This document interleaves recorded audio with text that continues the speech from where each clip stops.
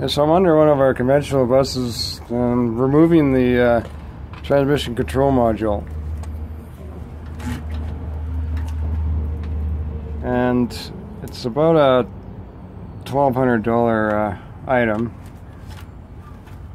And what we're doing is the spring break right now. We're pulling this to get it reprogrammed because the driver is having trouble. He's got on a long haul. His run is on a grade, and it's about a half-hour duration on that grade, and it shifts too soon into fourth gear. So he's in third, and it's just right, and then all of a sudden it shifts up, and then the RPMs go down to about 1,500, and it starts lugging.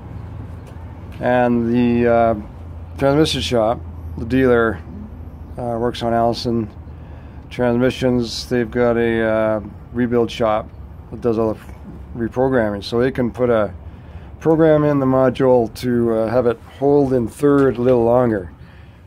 So we're going to take it off and set it down to it was Vancouver. It's about 3-4 hours away, and get the new programming, put it back in, and we'll take it for a run. Or actually the operator, he'll know if it's made a positive change and go from there.